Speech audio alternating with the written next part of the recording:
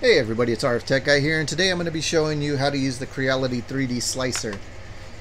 Now, I ended up getting two machines, so I have the CR10 V2, and I also have the Ender 3.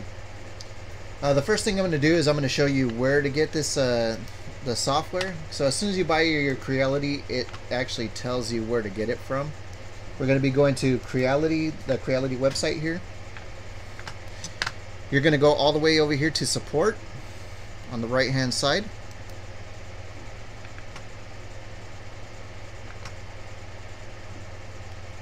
And we're going to go down to download. And then you're going to scroll down and go down to software here. And right here you have two different slicers that you can get.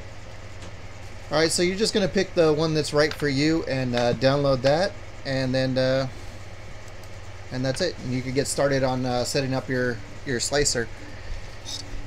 So what we're going to do now is we're going to open up a file. I have this Mandalorian helmet that I've been wanting to print, but unfortunately it's going to take a lot of time to print it. So I'm going to start off with a two-piece, and we're going to start off with the left side here.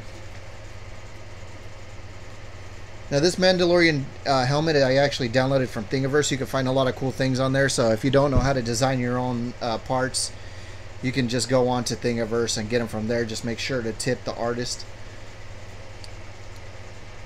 and you pretty much just tip the artist whatever you think is fair.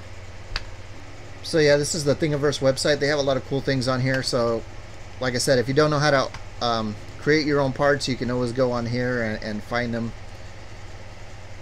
They got the Iron Man helmet. They got a lot of really cool things on here.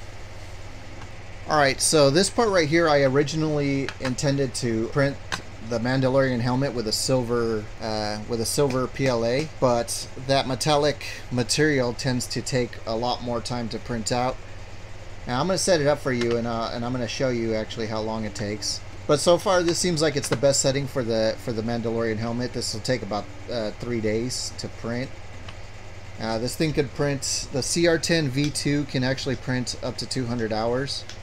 I really don't like leaving my printer set up for that long, for 3 days, but I think this is going to be the only way to print this helmet.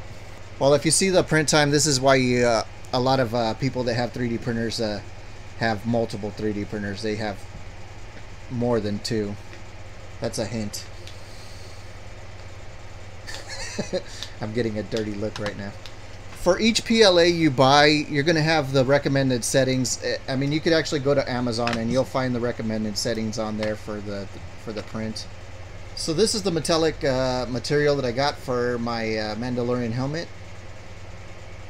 But if we scroll down here, we could see the recommended settings. 205 to 230 degrees. I could show you right now, I have been having some issues printing this. The normal white PLA actually seems to print a lot better. Maybe I have to adjust the settings a little bit more, but I've been printing at 215 degrees for the nozzle, 60 degrees Celsius for the bed. Well, I haven't been turning down the cooling fan, or turning off the cooling fan. Maybe that's one thing I could try. I adjusted the print speed down to about 30. Another thing I could do is take it down to about 20. But you're going to see that it's going to slow your prints down a lot. And when printing something as big as a Mandalorian helmet, that's going to take way too long.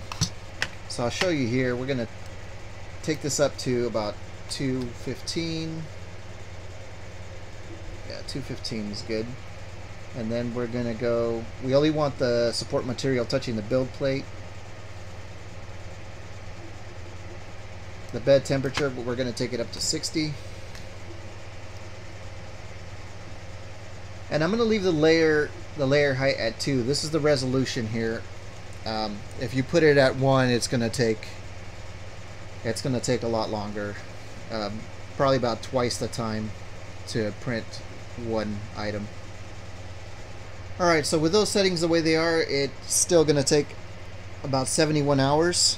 One of the cool things about the CR10 is the CR10 V2 is that it has a sensor on it, so if you ever actually run out of filament mid-print, it'll automatically pause the print for you, and you just add in the new filament. So if I was to print this in a metallic material, I would probably cut down to about 25 to 30 print speed. So we're going to do 25 because I did 30 and it didn't seem to work. If I was to print this Mandalorian helmet in a metallic PLA just for this half of the helmet, it would take 106 hours. So yeah, it's not looking likely that I'm going to do that. I think I'm going to print it in a basic PLA, and we're just going to sand it down and paint it. And that way, if there's any mistakes, I could cover them up with the paint. So I think that would be my best option there. But when printing smaller items, the metallic PLA is actually pretty good. It actually looks really cool on the smaller items. So we're going to take this back up to print speed 50, which is the normal setting.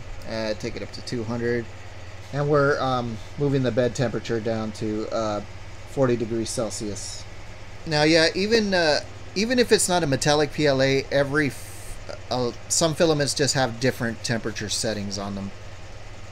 Some of them are 200 degrees, some of them are 205 and up.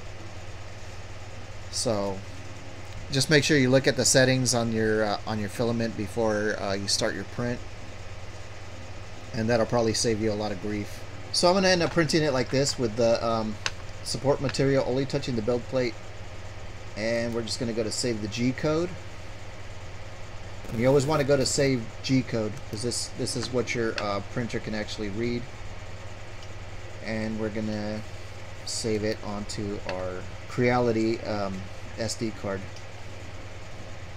Alright, so this print is going to take about 6 days, I guess, to print, so it's probably not going to happen anytime soon, but when I do actually print this, I will show you the completed helmet. There's a lot more pieces than just these two, but these are the two that are going to take the longest.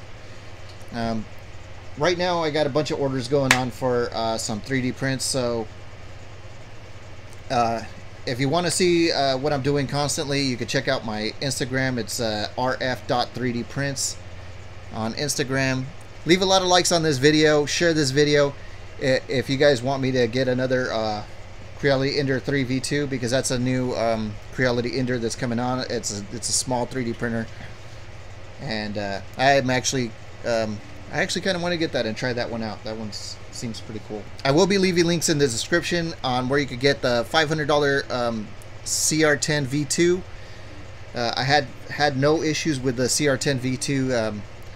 It's actually been very user-friendly for me. The Creality Ender 3, I had to put that thing together in a bunch of little pieces you could see in one of my previous videos.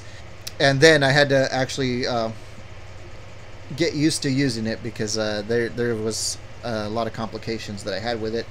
Then again, that was my first 3D printer, so I had made all my first mistakes on there. But yeah, you can. I'll be leaving links for both of those down below, and probably the Creality Ender 3 V2, because that is a new version of the Creality, and I'm liking this CR10 V2 because it's been has given me no problems so far.